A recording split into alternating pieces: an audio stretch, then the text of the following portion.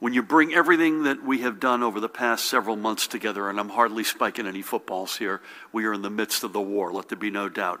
Whether that's our efforts to build a sizable PPE stockpile, our enhanced testing capabilities, our ability to move resources around at a moment's notice, and now giving our local governments the ability to take surgical action within their own borders, we are prepared to fight this second wave.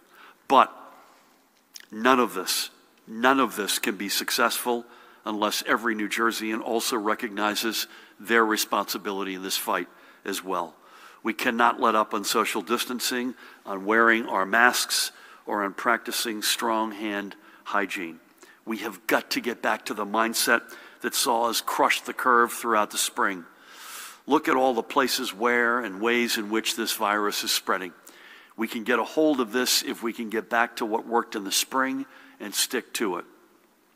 Especially with masks, the CDC has released updated guidance based on new evidence that wearing a mask is a stronger measure of protection than previously thought, protecting not just those people around the wearer, but the mask wearer as well.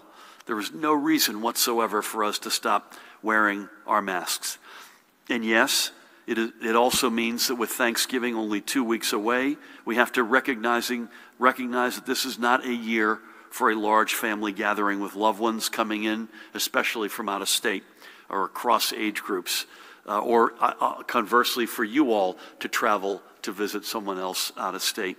We strongly urge you to have a smaller gathering with just your immediate cohabitants, family bubble. Anything else, and you are risking your dinner table becoming a COVID hotspot. And to put a fine point on that, let me go through our current reality. 3,517 new cases today. Cumulative total since March 4th, 266,986. 10,472 cases just since Monday.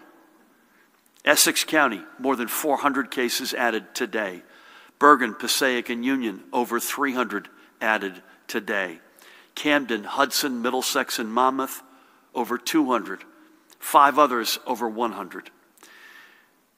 We now have confirmation with the heaviest of hearts that another 18 New Jerseyans have died from COVID-related complications.